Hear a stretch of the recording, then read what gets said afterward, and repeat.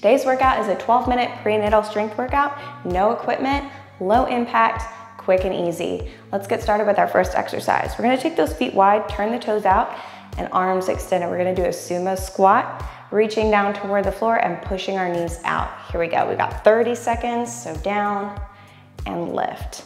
Pushing those knees out, reaching for the floor. If you can't touch the floor, no big deal. Just get as low as you can. We're gonna keep that chest up, hips back, so we got good posture throughout.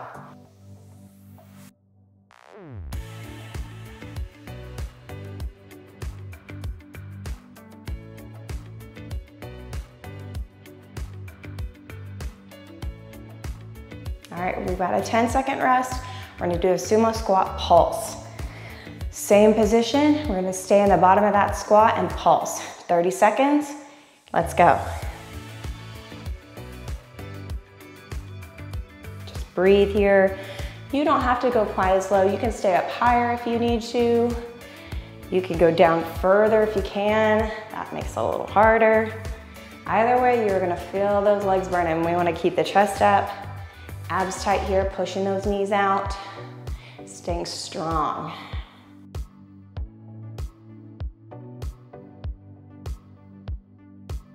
All right, moving to the end of our mat. We're gonna crawl forward into an inchworm plank. So feet under hips, abs tight, shoulders back, chest up.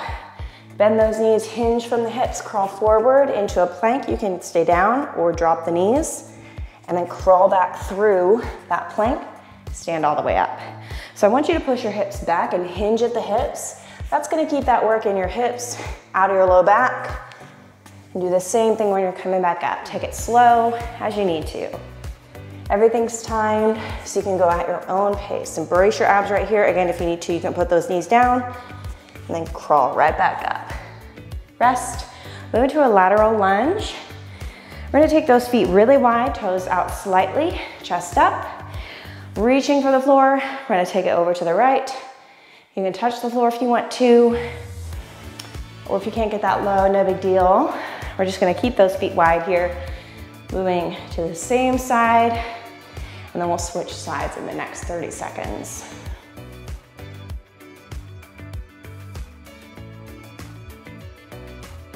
You're gonna feel a nice stretch through those inner thighs as well. Rest. All right, we're gonna do the same thing on the other side, 30 seconds. It's amazing how quickly you get out of breath when you're pregnant. Other side, especially for me, this pregnancy, it's my second. It's been a lot harder. I felt a lot more sick, and I'm almost 17 weeks and I'm still not feeling that great. Crazy. But I don't know what we're having yet, so maybe it's a boy. We'll see soon. All right, keep going. Really pushing those hips back so we feel that open up the glutes. Rest, move into the floor. We're gonna do a kneeling push-up. So take your hands about as wide as the mat, or they can be a little bit wider, on your knees, shoulders over your wrists. We're gonna bring that chest down to elbow level, push up. Core is really strong here. If your belly prevents you from getting your chest to elbow level, that's okay. Just go as low as you can. And if this is too challenging here, bring your knees in closer and push up like this. That'll make it a little easier. If you feel like you can get up on your toes at this point, go for it. All right, rest. We're gonna move to a double pulse lunge. So come to your feet underneath your hips, hands on your hips. We're gonna alternate legs here. So step back, give me 2 pulses, step in, other leg. Knees to 90 degrees, front thigh is parallel to the floor. Your back knee should go straight down, and your front knee should line up right over your ankle. You don't have to touch your back knee to the ground, but you can if it's light. You wanna keep that weight mostly in the front heel. That's gonna allow us to work that glute. Time. All right, moving on to the floor again for a shoulder tap. We're getting up and down a lot because I'm trying to give your arms a break, but if you need to, you can do these exercises in a row. So right arm, left shoulder, left arm, right shoulder. So you can see here, my knees are wider than my hips, and that's gonna help me stabilize as I lift one hand and tap. We wanna minimize that rocking, so we do that by bracing the core, again, by minimizing that hip movement, squeezing the glutes, and then keeping our body weight forward. So if we're back here, we're not really gonna get that work in the core, so we wanna be right about here.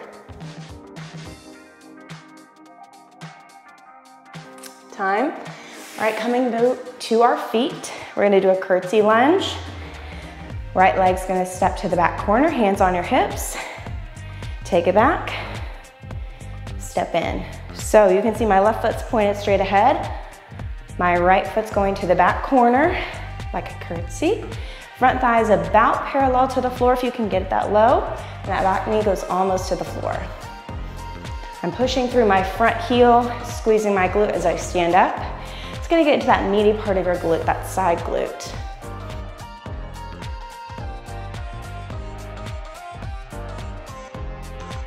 Break, we're halfway there. We're gonna move to our sumo squat. Feet wide again, reaching down toward the floor, and then stand up.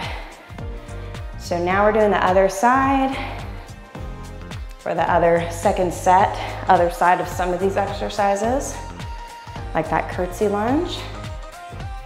If you can get lower this time, can you touch the floor?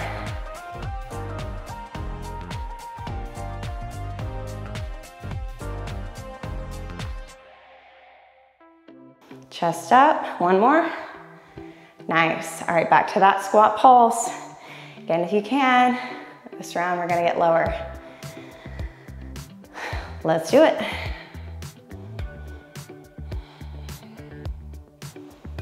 Breathe, send that energy, that oxygen to your muscles. Again, keeping that weight in your heels, chest up. Halfway there. Could be worse. We could be doing 50 seconds, which is what I do in my non-prenatal workouts. But pregnancy, we need a little bit of a break, but not much. Okay, back to that inchworm plank. End of the mat. Again, we're gonna hinge from those hips, crawl forward, and then crawl back. Here we go.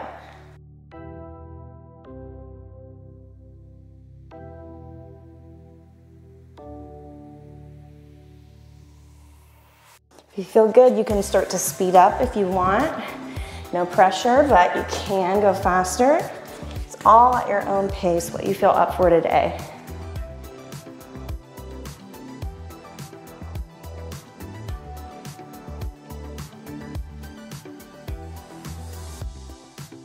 Nice. All right, lateral lunges. Feet come wide. Toes out slightly. Let's take it to the right, reaching toward the floor if you can. Stand up.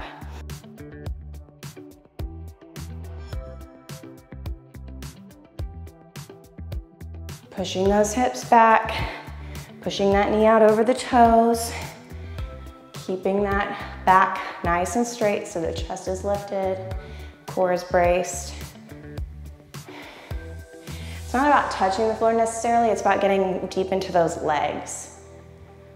Time. All right, we're gonna switch to the other leg. Simple movements, but effective. Here we go, other side. Doesn't take much during pregnancy too to get your heart rate up. You don't have to do complicated things either to get strong.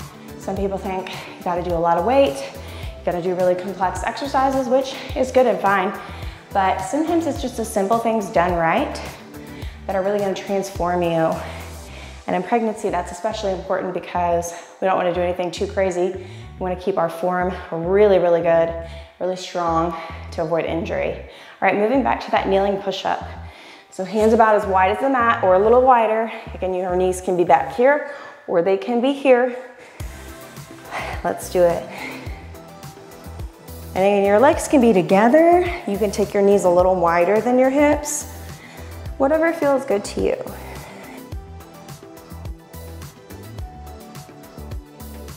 Again, keeping that core tight so we keep the lower back strong.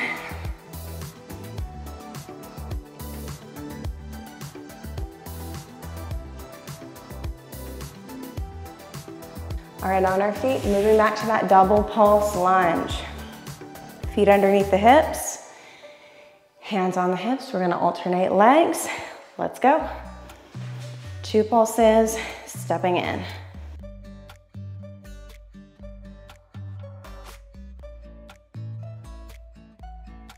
Pushing through that front heel as you stand up, squeezing your glute.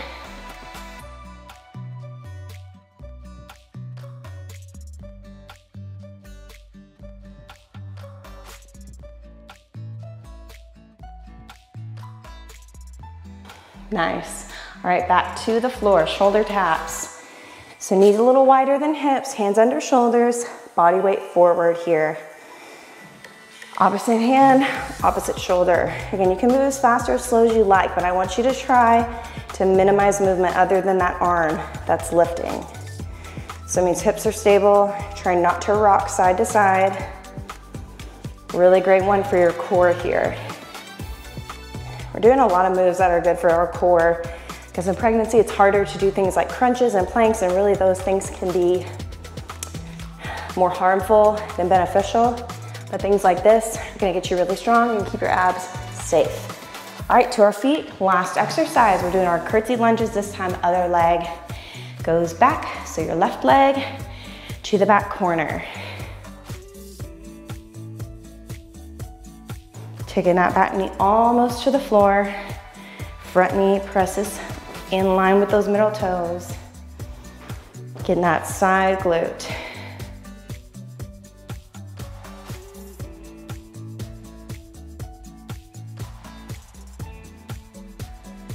Almost there, 5 seconds.